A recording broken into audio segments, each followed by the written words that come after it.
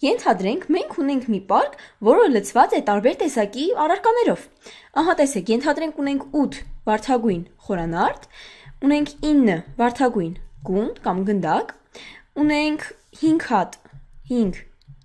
դեղին խորանարդ եւ ենթադրենք ունենք 7 դեղին գնդակ։ Ենթադրենք մենք ցանկանում ենք պարզել, թե որքան է հավանականությունը,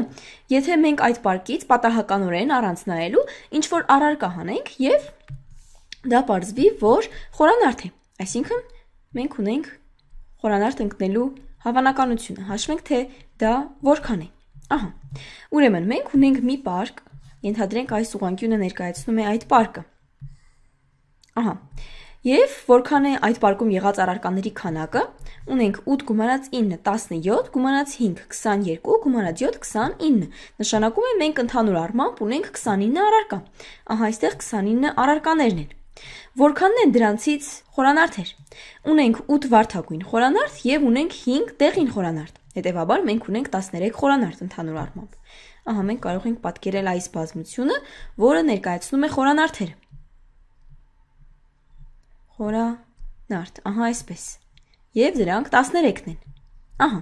նշանակում է խորանարդ ընկնելու հավանականությունը 13/29 է։ 13/29, ահա այսպես, քանի որ մենք ունենք 29 հավասարահնարավոր ելքեր, 29 առարկա եւ դրանցից միայն 13-ն է խորանարդ։ Շատ լավ, հիմա եկեք բարձենք, թե որքան է հավանականությունը, որ կլինի առարկա, որը դեղին գույնի է։ Ահա, եկեք գրենք P դեղին։ Ահա այսպես։ Ուրեմն մենք ունենք 29 առարկա, հետևաբար հայտարարում կունենանք 29 եւ քանիսն են այդ 29-ից դեղին։ Տեսեք, մենք ունենք 5 դեղին խորանարդ եւ 7 դեղին գունդ։ Հետևաբար մենք կունենանք 12 դեղին առարկա։ Ահա 12 դեղին առարկա։ Եվ եթե պատկերենք դեղին առարկաների բազմությունը, ապա այն ինչ որ տեղում կհատվի խորանարդերի բազմության հետ, քանի որ ինչպես տեսնում եք, մենք ունենք 5 դեղին խորանարդեր։ Ահա ենթադրենք, ահա այսպես դեղին առարկաների բազմությունը հատվում է խորանարդերի բազմության հետ։ Գրենք այստեղ դեղին։ Ահա այսպես։ Եվ դեղին առարկաներն են 12-ն են։ Շատ լավ։ Հիմա եկեք պարզենք, թե որքան է հավանականությունը, որ կընկնի դեղին խորանարդ։ Նկարենք խորանարդ դեղին գույնով։ Ահա այսպես։ Ահա, որքան է դեղին խորանարդ ընկնելու հավանականությունը։ Ուրեմն, առարկաները 29-ն են, հայտարարում 29, իսկ դեղին խորանարդերի քանակը 5-ն է։ Ուրեմն, համարիչում կունենանք 5։ Տեսակ, ուրեմն 12-ը այս բազմությունն է, դեղին առարկաների բազմությունն է, 13-ը խորանարդերի բազմությունն է, իսկ ահա այս հատումը դեղին խորանարդերի բազմությունն է, որը կազմված է 5 առարկայից, 5 դեղին խորանարդ։ Իսկ ինչքան է հավանականությունը, որ գրենք այսպես, հավանականությունը, որ կլինի կամ դեղին առարկա, կամ խորանարդ։ Կամ խորանարդ, այսպես, կամ դեղին։ Ահա, ինչպես կարող ենք հաշվել այս հավանականությունը։ Տեսեք, շատ հավանական է, որ դուք մտածեք, որ մենք կարող ենք իրար գումարել դեղին առարկաների քանակը եւ խորանարդերի քանակը եւ այդպես կհաշվենք խորանարդ կամ դեղին ընկնելու հավանականությունը։ Բայց այստեղ ուշադիր, մենք ունենք դեղին առարկաներ եւ ունենք խորանարդեր,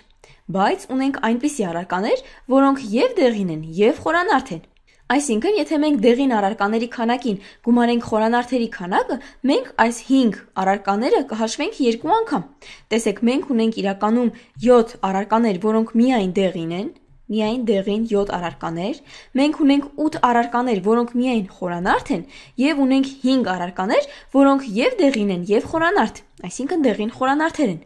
Նշանակում է, եթե մենք գումարում ենք իրար 13-ը եւ 12-ը, մենք պետք է հանենք դրանցից 5, որպեսզի այս դեղին խորանարդերի քանակը 2 անգամ չհաշվենք։ Ուրեմն սա հավասար է 13 գումարած 12 հանած 5, քանի որ 5-ը դեղին խորանարդեր են, եւ սա բաժանած 29-ի։ Ինչի է սա հավասար։ Ուրեմն 13 գումարած 12 25 հանած 5 20։ Ուրեմն մենք կունենանք 20 29-րդ։ Պարկից դեղին կամ խորանարդ առարկա հանելու հավանականությունը հավասար է 20 29-րդի։ Մենք սա կարող ենք գրել նաև մեկ այլ ձևով։ Մենք սա կարող ենք գրել ահա այսպես։ Եկեք այստեղ գրենք P խորանարդ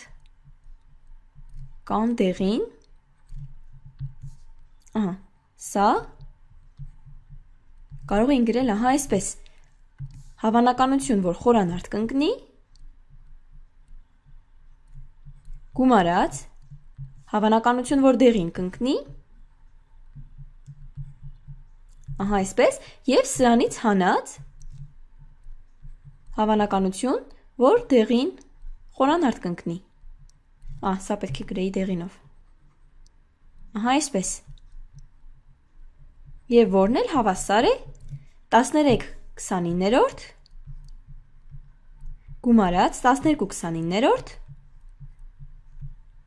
հանած 5/29, այսպես, և սա վերջում հավասար է 20/29-ի, շատ պարզ, հիմա եկեք փորձենք գրել սա մաթեմատիկական ինչ-որ բանաձևի միջոցով,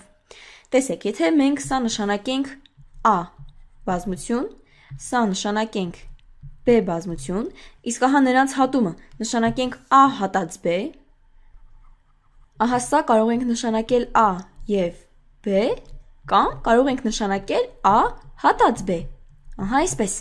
եթե մենք ցանկանում ենք հաշվել A կամ B ընկնելու հավանականությունը, B, A կամ B, այսինքն դրանց միավորումը, մենք կարող ենք միանգամից նշանակել այսպես, A միավորած B հավասար է PA գումարած PB, B ընկնելու հավանականություն, հանած դրանց հատումը, որպեսզի այն երկու անգամ չհաշվենք, PA հատած B, այսպես, բայց իհարկե հնարավոր են նաև դեպքեր, երբ A հատած B-ն հավասար լինի 0-ի, այսինքն երբ այս երկու բազմությունները հատում չունենան, եթե մենք ունենք այդպիսի իրավիճակ, տեսեք, սա ընդհանուր բազմությունն է, և մենք ունենք այսպիսի բազմություններ, սա A բազմությունը, իսկ սա էլ B բազմությունը, այս դեպքում ինչպես տեսնում եք դրանք չեն հատվում, հետևաբար դրանց հատումը հավասար կլինի 0-ի, այս դեպքում մենք կոչում ենք A և B ելքերը փոխադարձ անհամատեղելի,